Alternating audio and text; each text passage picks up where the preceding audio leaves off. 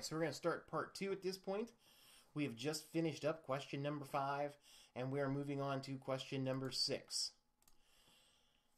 Same problem. Question number 6 wants to know what's the range of the projectile at this angle. So our angle is 35 degrees. What does range mean? Well, range means how far is it going to go in the x direction? What is dx? Well, information that I need to know that I've already solved for. From problem number 1, when we broke up the velocities in the x and y components, I know that the initial speed in the x direction is 40.96 meters per second. I also know the total time it takes from firing to landing over here on the right is 5.84 seconds. I just solved that in problem number 5. There's no way that I know of that, I mean, maybe if I thought about it, I don't think I can. I can't solve it without using this 5.84 number that I've already calculated. So here we get to a situation where I have to use stuff I've already previously calculated before. All right. In the x direction, the velocity never changes.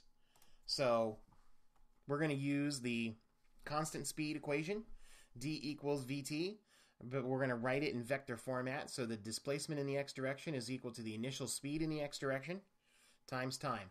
I don't even have to write it as initial speed in the x direction because it's the constant speed. I could have just called it vx instead of vxi because it never changes. We're ignoring any kind of air resistance, which is good for us at this point. It makes it easier. Need calculus or some other ways to go about this that are kind of tricky. So we're going to assume no air resistance in this. So we know what our speed in the x direction is and we know our time. So our speed is 48.96, our time is 5.48 seconds. Multiply them together, and our range of our projectile is 239.2 meters. Easy peasy. Let's look at question 7. What are the x and y components of the velocity after 1.5 seconds after being fired at the given angle? So we're fired at 35 degrees. Our projectile is somewhere here. It took, 2.92 seconds to go to the top.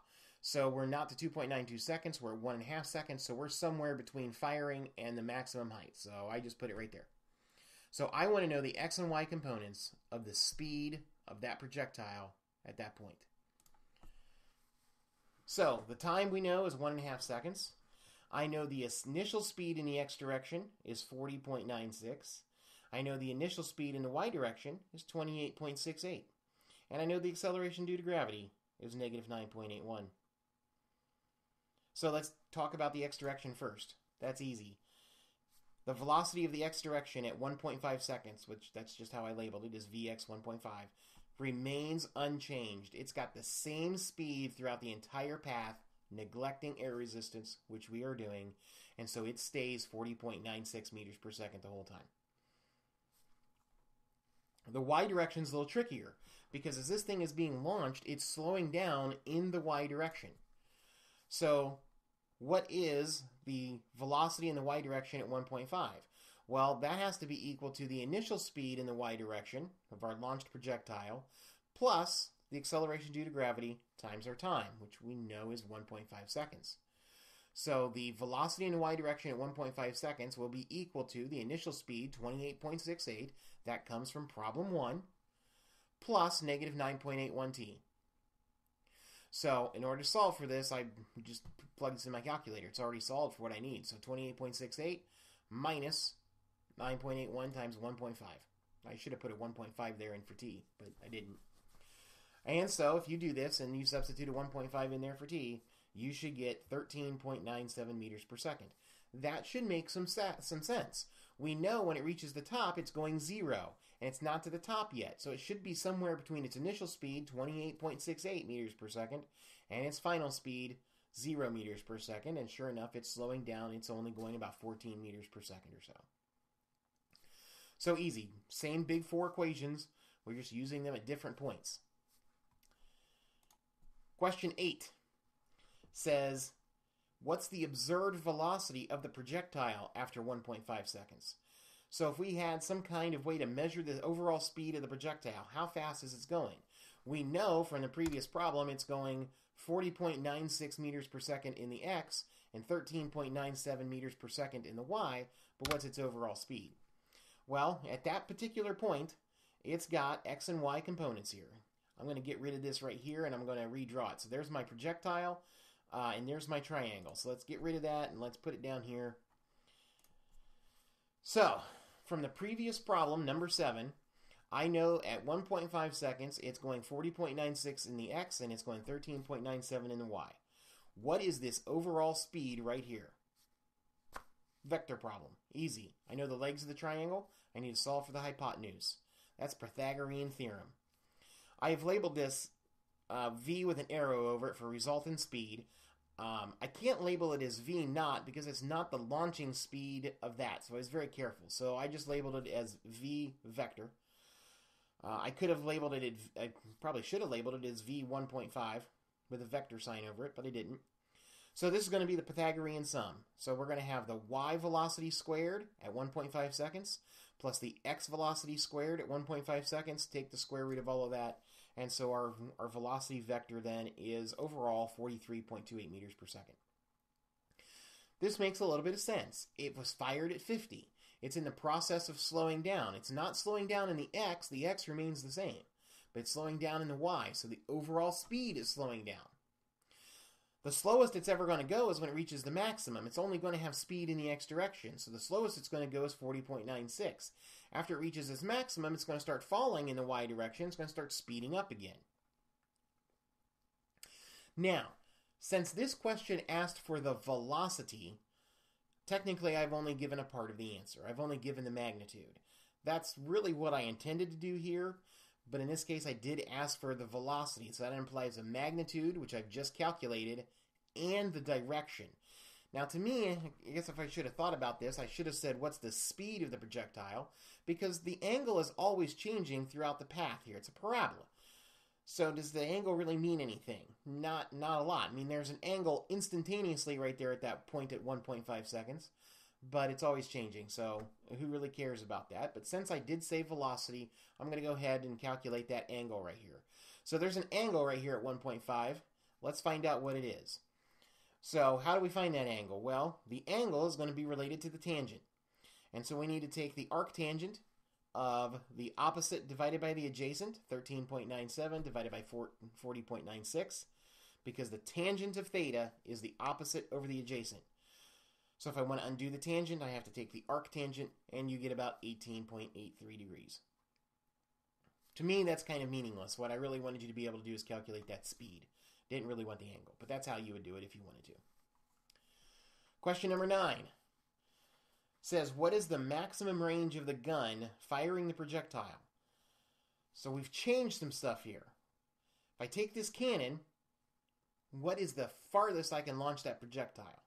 So the first thing we have to do is figure out when does that happen. Well, the maximum range happens at 45 degrees. So now I'm changing the angle, which means I've changed everything in the problem now. And we no longer have the same initial speeds as I had in number 1. I don't have the same times. Everything has changed. We're going a different length here. So, I asked, what's the range of the gun? Well, the range of the gun is dx, the displacement in the x direction.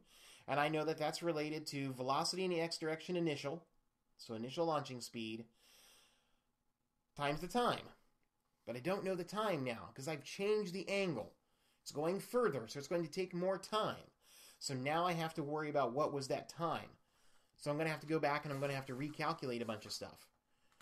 Now the good news is we've already solved for this in one of our previous problems. So if we take a look at a previous problem here, I can't remember which one it was. I think it was number 5. Problem number 5, we've already done the solving for.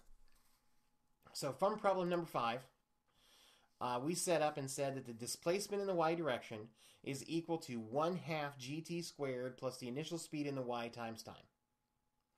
The displacement in the y direction is still 0 because we're assuming it's going to start and end at the same y plane. So there's no change in the displacement of the y distance.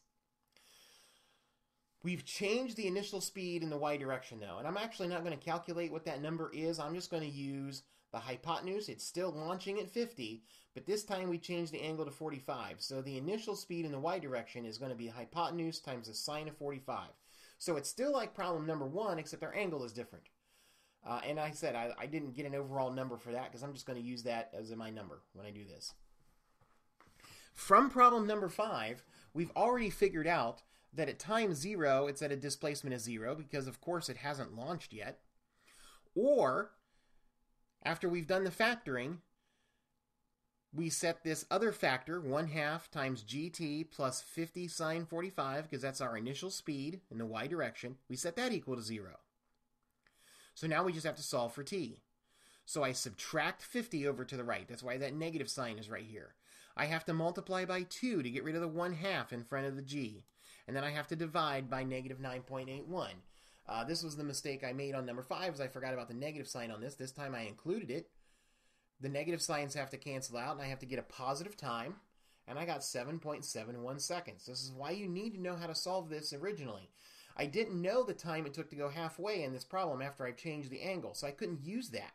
So I need to know how to solve it this way. So we get 7.71 seconds to go the whole way. So now I know what the time is. So now I can come over here to my dx equation. I know that the speed in the x direction, the initial speed, is the hypotenuse times the cosine of 45. It's not the same speed it was in number 1 because it's not the same angle in number 1. Times 7.71 seconds that it's going to be in the air. So 50 cosine 45 times 7.71.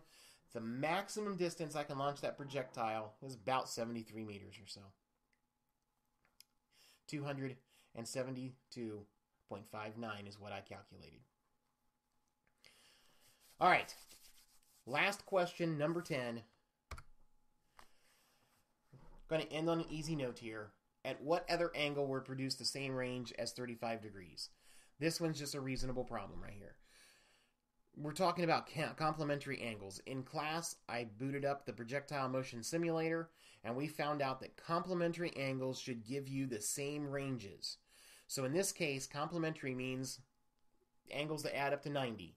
So our first angle was 35, so you take 90 minus 35, that's 55 degrees. 55 degrees is the other angle that will give you the same range. Now, 55 degrees means it's going higher. It's going to spend more time in the air. It's going to go a higher height, but it's going to travel the same distance in the x direction as 35 did because they're complements.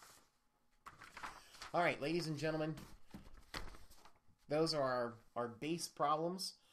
In class, we're going to be turning to our book and turning to page 110 and working out page 37. So if you are a student of my classes, that would be the next thing that we attempted to do. So if you're getting this because you were absent, help yourselves to taking a look at that. The book is posted on the Teams, and so you can take a look at that. If you have any questions, please send me a message on Remind or send me an email, and I thank you for your time.